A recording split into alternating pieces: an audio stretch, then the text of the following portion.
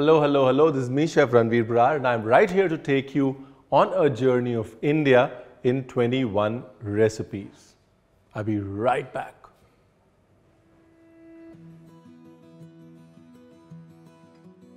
So today, let me take you to the kingdom of Mysore, a kingdom, a royal dynasty that has given India many dishes.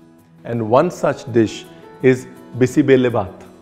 So I've soaked some rice, peanuts, salt. Let's put the rice to cook first. A little bit of butter or ghee.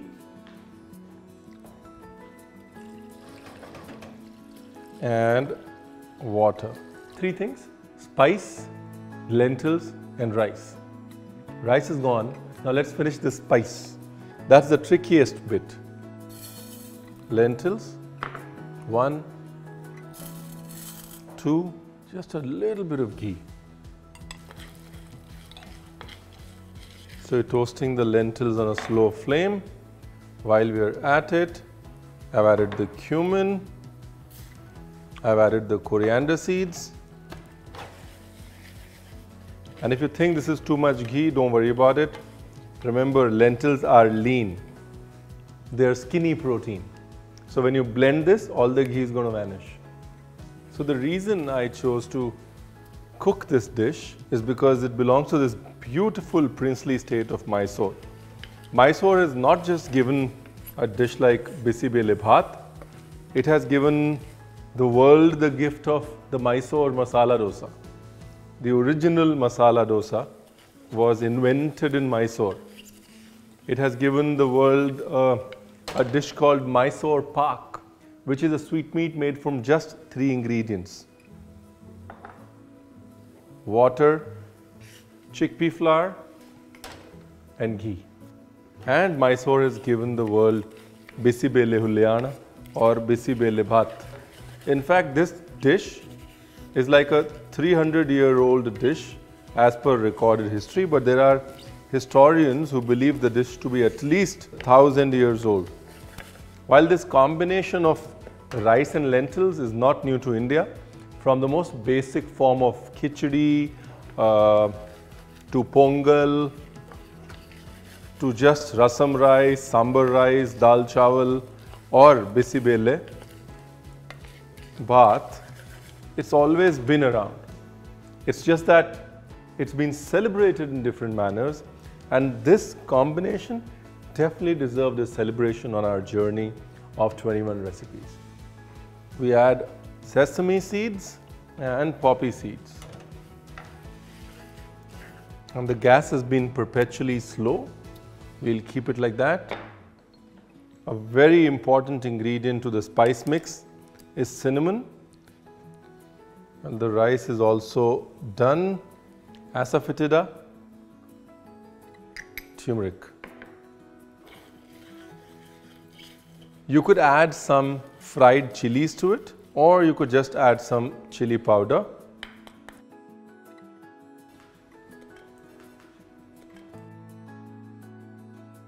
Some desiccated coconut.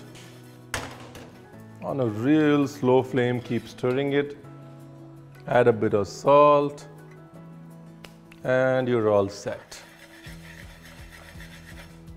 Now this goes for grinding, and when I come back, we'll finish the lentils and done. Normally it's a painstakingly long process. I have developed this recipe in coordination with one of my friend's mom, and this is how she's taught me. Saying, Ranveer, cook the rice separately, cook the lentils separately, just make the masala and keep. Like this masala will stay in your refrigerator for at least a couple of months. We've taken care of the spice, the rice. Now let's take care of the lentils and then mix it all together. That is all that it is. And for that, let's start with our Swiss Modern office knife and slice our shallots. And then green peas, beans, carrots. If I haven't told you already, I'm absolutely in love with the balance of Victorinox knives and the walnut handle that the Swiss Modern collections come up with. It just sits so well in my hand, feels like an extension of me. You know, cutting, a lot of people say cutting should be an effortless job.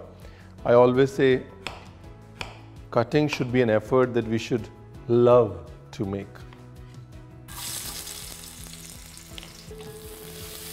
There you go. Hing or asafoetida. You could also add a little bit of mustard seeds and fenugreek seeds before you added the shallots. Curry leaves.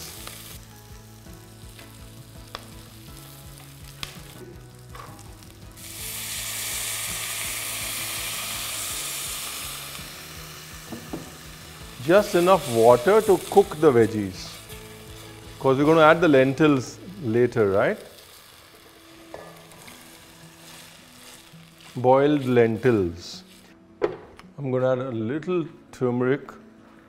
You can add the turmeric while you're boiling the dal, or you can just add it later as well. So basically all that I'm waiting for is for the veggies to cook, because I'm going to put tamarind in it. And when I put tamarind, the veggies won't really cook as fast because the acidity of the tamarind. Beautiful. Only the last thing that's left to cut is tomatoes. I'm not showing off my wooden handled tomato knife. I'm just telling you it's a beautiful, beautiful tool, and I'm absolutely in love with it. Beautiful. Now is the time to add water, tamarind pulp. It's basically just tamarind that has been soaked in water and the pulp has been squeezed. And now the spice. Remember, the spice has a lot of lentil powder in it. And you see how it is? Remember I told you that you're feeling there's a lot of ghee, but all that's going to vanish because lentils are lean protein, right?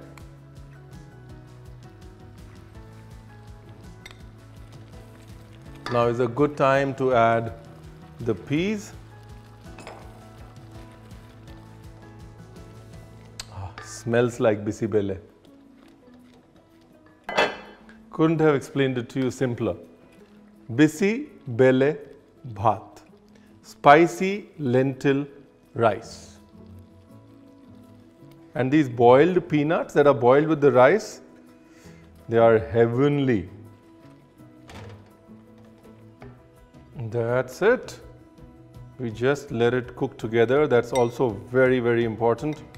And while we're letting it cook together, we're going to add the tomatoes as well for the slight sourness that sometimes the tamarind cannot give.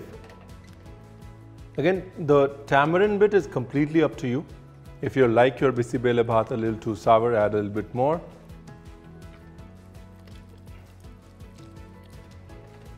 Now we need to let it cook for at least 10 minutes.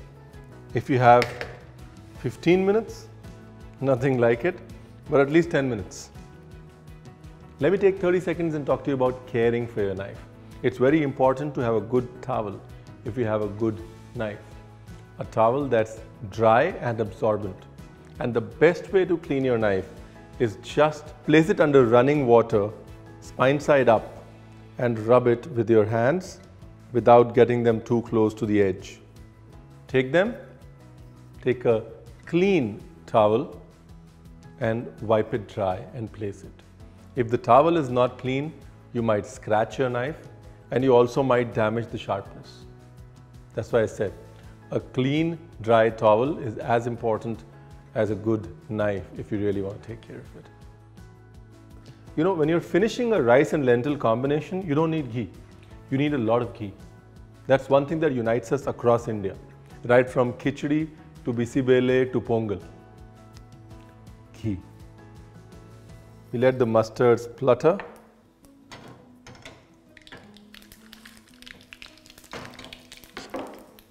The chilies have to become nice and crisp, borderline burnt.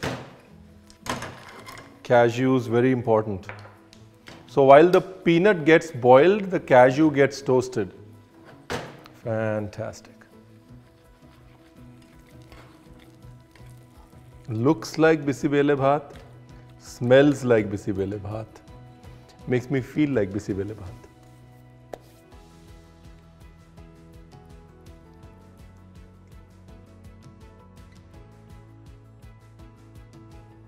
You know what I smell? I smell 300 years of history.